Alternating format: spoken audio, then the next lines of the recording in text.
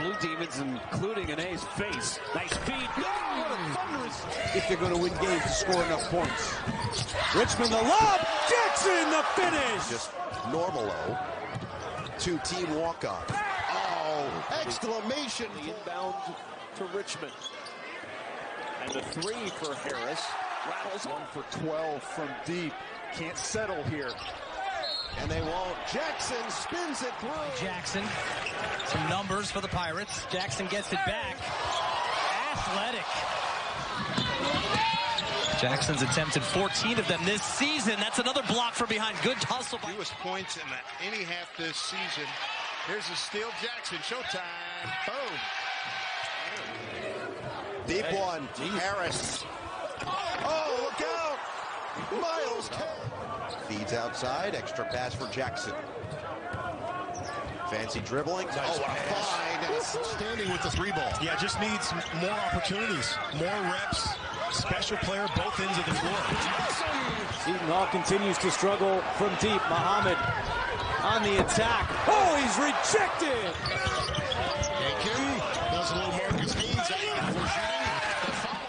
Now 5 on the shot clock, and Aiken confused now with 2. Jackson and the last bonus. Around the arc it goes, and there's Trey Jackson. A tray for one of those two in my dreams at night is in a bad situation. I think it's going to be the blob in the corner. James Hardenbeard going. Seton Hall winning the title. Jackson again from deep. Man. Jackson, he's already hit 3. Correction. Missed opportunities, some of the untimely turnovers.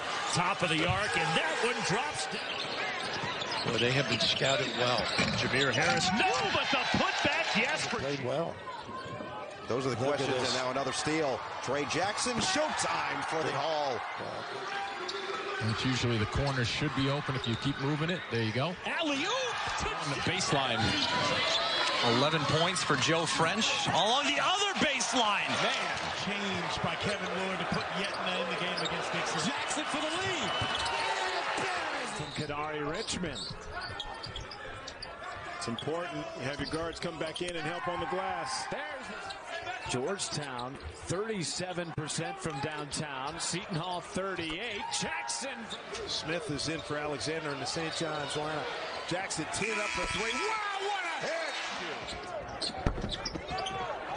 And an offensive rebound hauled down by Trey Jackson and the second chance. A lot of these guys are getting the extra year. The ability to tough Campbell to open it up like that. Trey worked on it, but you might have to at some point. Richmond penetrates and kicks. Here's Jackson for his second 3-point game in this one as we move under the 3-minute mark of the first half. Into the baseline goes Jackson, who's got keep within striking distance after Michigan opened the half on an 8-1 run. Here's Trey Jackson, had a big first half. His first points of the set. They share it, and Jackson responds with a 3. It's amazing when you're up big and you turn the ball over. It always drive inside with a left hand and a great start for wanting Seton Hall to move the ball more. That's one thing that Kevin Willard said was a positive of having a full week of practice. As you see it. Harris gets it over to Jackson. Pretty Whoa, left-hander. They're probably not necessarily NBA players, but they may be Outstanding, coach. Here's Harris. Shot clock is at 5. Jackson. Shot clock at 2. Jackson to the basket off the glass. He switched hands at the last. Well, I just think the highest of Gonzaga. And the fact Mark Few's not afraid of anybody from Jackson, and down in pain is Kemp. Harris cannot hit, but just Jackson comes up with the board. Good drive, just quick on the shot. Now the give off to Jackson from Richmond. We'll hope to have those two back. We'll need all hands on deck against number 7 Texas this week as Jackson rings it up. We've seen some fast breaks in this second half, but not many in the last 10 minutes, which is, you don't want to run it up for sure. First game in 18 days for Wagner. They've just got to be thrilled to be playing somebody. Jackson smooth from the top. Goes out of sync right now. And the turnover. Kale on the break. Bounce it ahead. Jackson up and under. He is a dribble. Gets it up. Blocked by Obiaku. Obiaku's got to be careful. He's already got 5. Goes on the ice in here. Roden splitting the double team over to Jackson for 3. Seen a pretty clean game to this point at the Rock.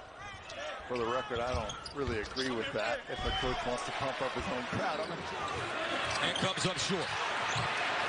Offensive rebound going to Seton Hall. Jackson got it. Puts it away. Roden had a steam into the front court. Jackson a 3.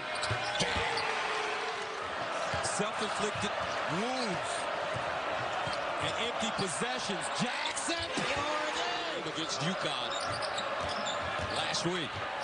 Now Jackson playing tough inside, shows it. Left hand, little finger roll, goes down. McDermott's one of those guys that are in the upper echelon, not just of the Big East, but in the country.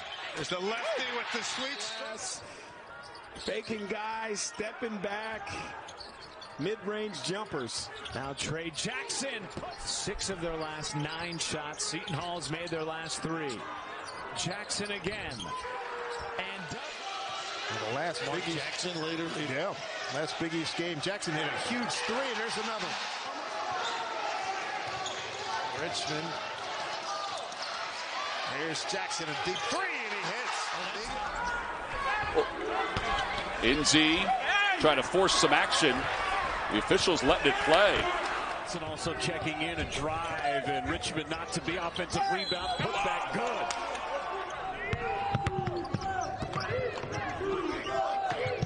Look here. Jackson. Non-COVID related with injury. Happy to see him back on the floor if you're a UConn fan. Jackson. Turnovers committed by both. But the opportunistic defenses are really the foundations of these teams. Jackson trying to challenge Obiaku. I was going to say, be careful. Jackson get a layup. Look out. Here's Harris. Roden. We close down on the baseline. Trey Jackson cashes in. And now Watson is in pain, limping back to the other end of the floor. Jackson hits it home.